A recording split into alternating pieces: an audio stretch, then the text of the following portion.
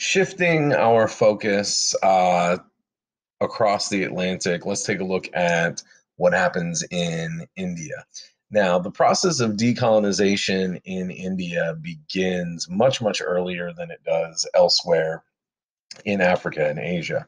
A lot of this is because of India's longer standing relationship with the British Empire. It also has a lot to do with the fact that Indian nationalism um, is built very early on in this process. Now, most of Indian history is regional. As we've talked about in this class before, there are very few empires in Indian history that are able to fully unify the entire sense or the entire area of the subcontinent. And so, for much of Indian history, the loyalties and the sense of belonging within India is more focused on regional loyalties or local loyalties, or for the most part, even on a bigger scale, loyalties to caste and social class. However, because of the Indian experience under British colonial rule, and the fact that a relatively large portion of the Indian population gains access to Western education, nationalism, a sense of what it means to be Indian, starts to develop much earlier in India than really anywhere else in the British Empire. Now, on top of that, the modernization that the British bring to India, from railroads to telegraph to telephones to modern shipping and all of these types of things, also connects India in a way that it had not previously been connected. Um, a lot of Indians, again, saw themselves as members of a particular city or a particular province, but they really felt little or no connection to other Indians farther to the north or farther to the south or in different regions of the subcontinent.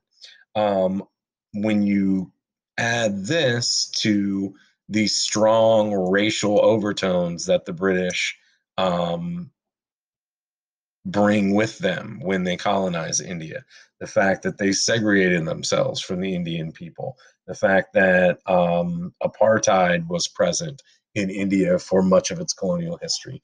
This, yet again, drove a sense of individuality, of uniqueness of Indian culture, that it was separate from the British, that it was different than the British.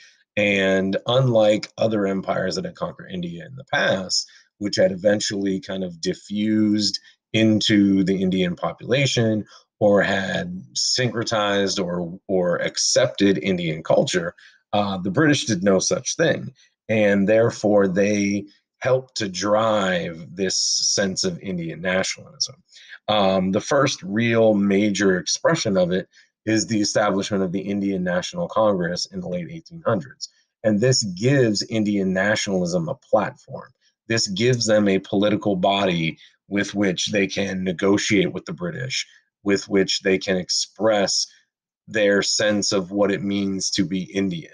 Also, because of the size and the impact that the Indian National Congress has on the, or I'm sorry, not the impact, the influence that it has on the Indian people, the British are more willing to give the Indian National Congress some actual, real independent power of their own, especially regarding social and cultural issues, while retaining most of the power in terms of politics and the economy. Now, one of the divides in Indian nationalism that develops very early on is the fact that the Indian National Congress is, just like the population, overwhelmingly Hindu. And because of this, they begin to define what it means to be Indian in terms of Muslim way of life, or not Muslim, Hindu way of life and Hindu culture, which alienates the Muslim minority in the country. Now, during World War I and World War II, the British recruit heavily among the Indian population in order to fight in both world wars. And in both cases, the Indian National Congress is promised increasing amounts of self-government from the British in order to gain their support in fighting in both world wars. Now, after World War I, the British failed to follow through with these promises, and this begins all sorts of kinds of national protests in the Indian colony. The most famous of this being led by Mohandas Gandhi, right? Gandhi becomes the face of the nationalist movement. His nonviolence movement becomes famous worldwide. It inspires and contributes to nonviolence movements in other part of the world, including sub-Saharan Africa, the civil rights movement here in the United States. Martin Luther King and other civil rights leaders were well known to borrow ideas and to collaborate with Gandhi. And they were they were very big followers of his success against the British. Now, Gandhi himself in India is also widely popular among the population, both Hindu and Muslim alike, because of his very inclusive message, right? Not only does his idea of nonviolence prove very effective against the British, but Gandhi also promotes increasing equality for women. He promotes religious tolerance for Muslims, as well as a gradual breaking down and wearing down of the caste system.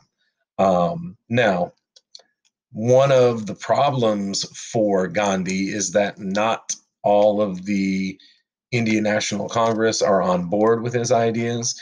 There is a very strong conservative movement in India among the Hindu population that are unwilling to compromise and unwilling to tolerate a Muslim contribution to Indian nationalism or to the developing Indian government.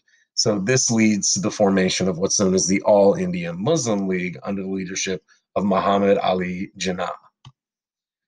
So this is a sculpture to commemorate one of Gandhi's most famous nonviolent protests, the Dandi Salt March, in which he marched hundreds of miles with thousands of followers in tow to protest British taxes on salt, as an essential to the Indian way of life. Now, on the left here, you have Gandhi as well as Jawaharlal Nehru, who is the other main figure in the Indian nationalist movement. On the right, you have Jinnah, the leader of the All Muslim League. Throughout this process of Indian nationalism, neither of these sides find common ground very often. The only common ground that they find, for the most part, is the fact that they want independence from British rule. Because of that, they do cooperate towards certain goals, but once British rule comes to an end, the tension and the mistrust between these two groups is going to come bursting to the surface pretty quickly. Now, the division between the two sides gets more intense during World War II. There are massive food shortages that hit India.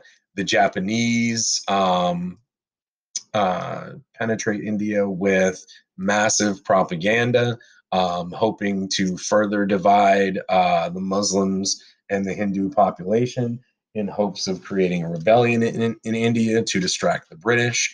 Also, the ease with which the Japanese quickly overtake other British colonies in Asia furthers this idea that perhaps Western enlightened democratic society is not as invulnerable and superior as people are led to be.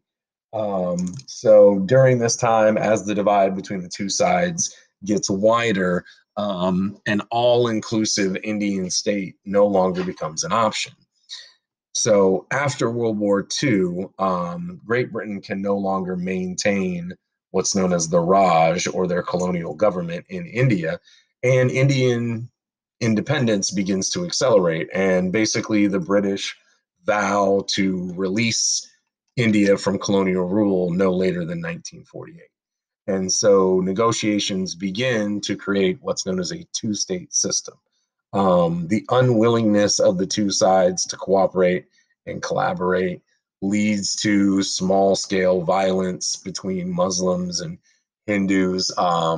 Cities are divided into Muslim and Hindu neighborhoods. Um, in a lot, in many places, um, you know, certain parts of the population are not welcome. So the racial segregation that was imposed by the British turns into a self-imposed ethnic segregation between Muslim and Hindu. So finally, in 1948, the British colony is partitioned into three states.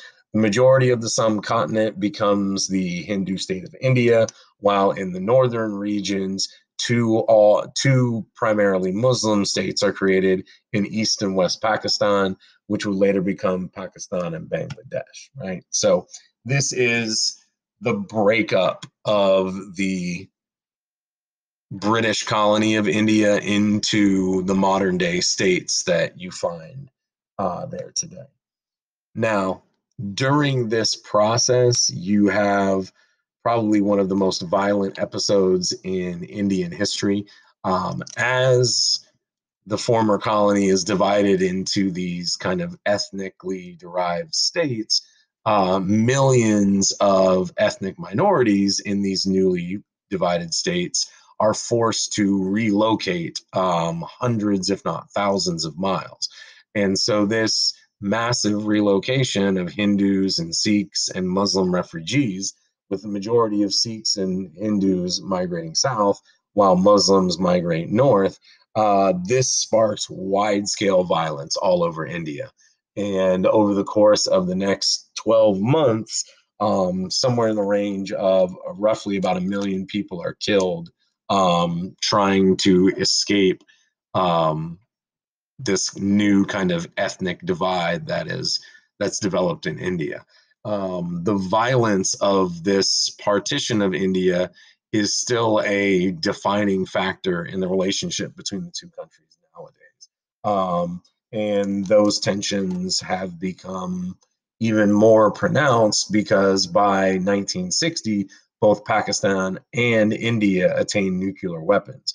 And for the most part, the only thing that has really kept both sides from engaging in a large scale war is the threat of nuclear retaliation by the other one and the restraint placed on them by their Western allies.